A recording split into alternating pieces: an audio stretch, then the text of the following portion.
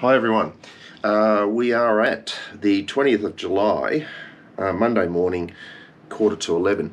Now, this is the painting that I commenced with you in our last Zoom session. That's the mark making exercise. Now, I've stopped it at this point.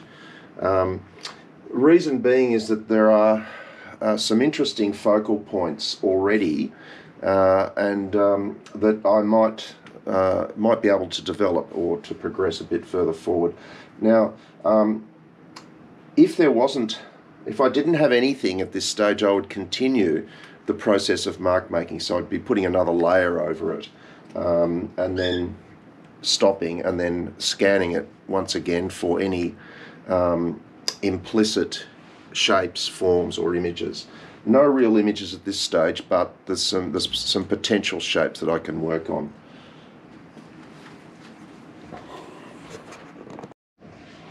Okay, here we are with a close-up, and I just want to give a minute or two just scanning this work to identify where the focal points are, the potential areas that could be developed.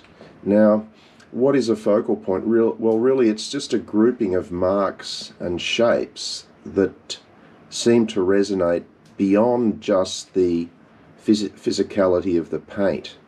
Okay, so they're suggestive of shape or something that we recognize, but we may not know what that is. Okay, so for instance, this area here, I'm just drawing this with charcoal to point out areas of interest. So that area there would be a focal point. This area down here is another. Obviously this one, because of its figurative potential. Where else? Maybe this would be another focal point because of these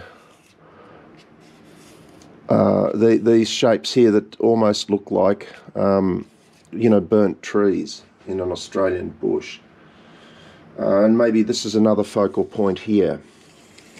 So at this stage of the work, we scan it and try and identify groupings of marks that, for whatever reason, seem to be suggestive of something remembered, something known that we've seen before.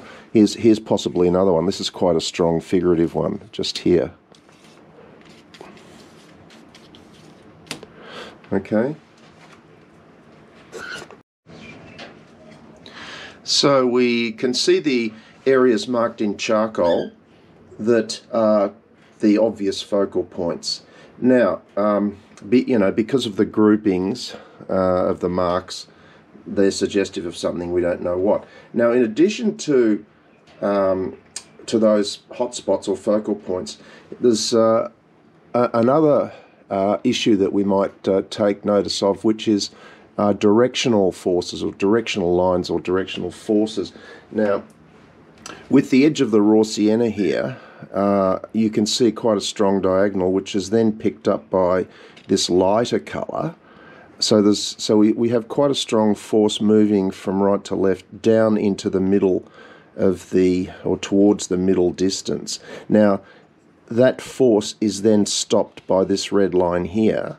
And then that red line redirects our eye down towards this part of the composition.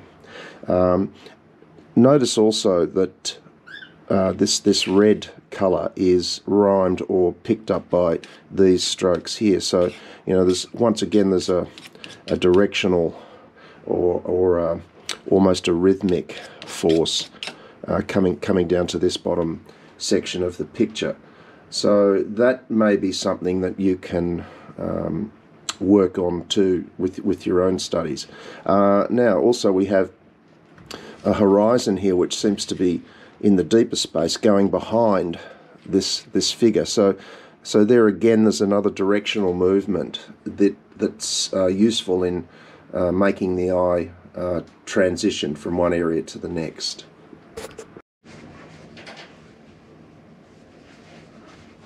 So I'm now going to get rid of these charcoal marks and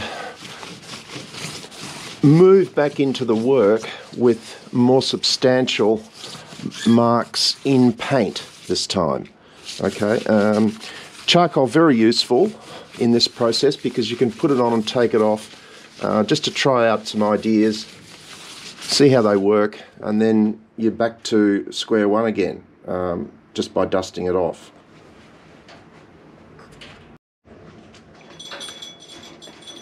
So I've got some black paint mixed up here, a grey and some black, and I'm now going to consolidate some of those burnt tree shapes. Now I don't want to illustrate trees, I just want to build, I want to keep the image as such ensconced in the mark, or in other words I want the mark to drive the image rather than the other way around. So there we go, we've got that diagonal that I spoke about before. Now here we've got this horizontal, which is quite useful. Now we'll pick it up again there, may be able to do something there. So now we've got two or three strong movements and counter movements, one this way, one with the red mark that way, and then stopped by this line and coming down into the middle ground and foreground. In fact, almost bringing us over to this figurative shape here. Okay, I'm now back with some Naphthol Crimson, and I'm going to endeavour to strengthen some of those directional lines and also bring out a little bit more some of those figurative shapes. Okay, so this is just once again playing, not getting too carried away with finding images, but more shapes and directions at this stage. They look a bit strong there, so I might put those back a little bit. Now here's a potential image here.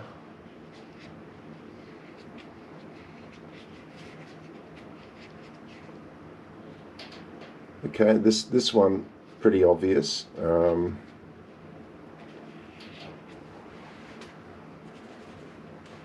Not sure about this shape up here, so I might just leave that.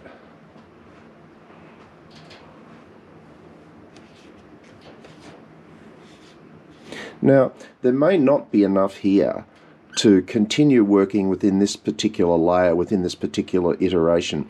I'm starting to feel like I'm running out of possibilities here. So if you're starting to feel like that about the work that you're currently on, then the next thing to do is obviously just to continue adding more layers, trashing it. Okay, if you've reached a dead end, if it's stalled, then the next thing to do is to continue the layering process.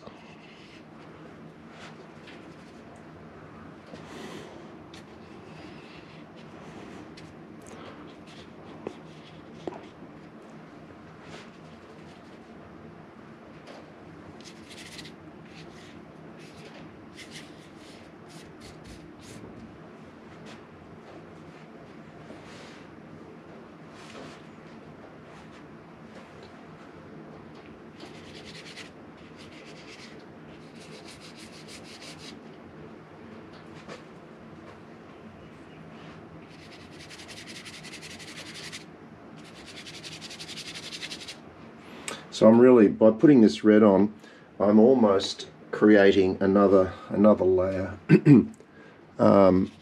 cancelling or working over the top of the existing layer.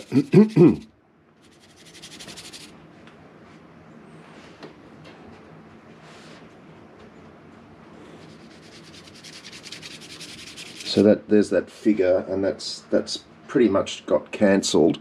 This figure here, I'll cancel that as well. Now they may reappear. They're not necessarily gone for good, But what I'm now looking at is continuing to build the surface. When I was working on these forms, I was working on the image, okay, and that went to a dead end. So now I'm back to building the surface and creating the possibility for more shapes and forms to emerge through the process. This is where the process will hopefully gift possibilities.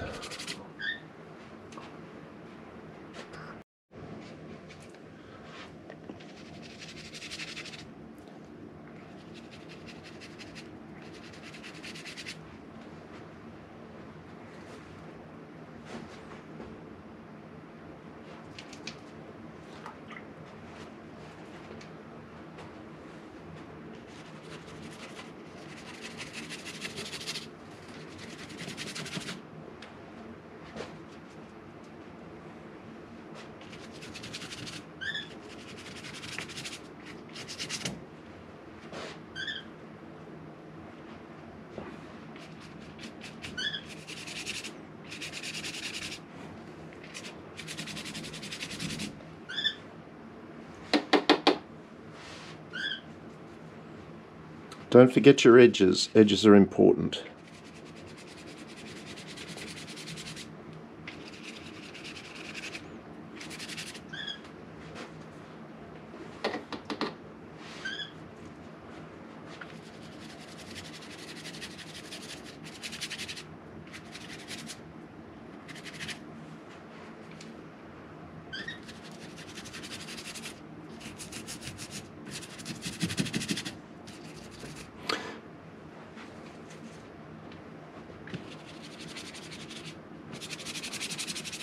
So that's, by breaking up that existing layer, we've, now got a whole lot of new possible shapes and forms to work with. So, it's just those three things: working on your color, working on building your surface, and looking for any shapes and forms that the process is gifting you. Okay, I'm going to wrap this video up with this final painting, or this final stage of the painting. Now, yes, I could take it a lot further, but you can see that we've got two figurative forms here. I'm pretty happy with those. That's as representational as I really want to get. We've still got the reference to landscape and a deeper space up in this top third, and I think the mark making is privileged in such a way that it's not subservient to the image, which is, I think quite a good balance. Okay, folks, I hope this helps, and I look forward to seeing you this coming Friday at Zoom.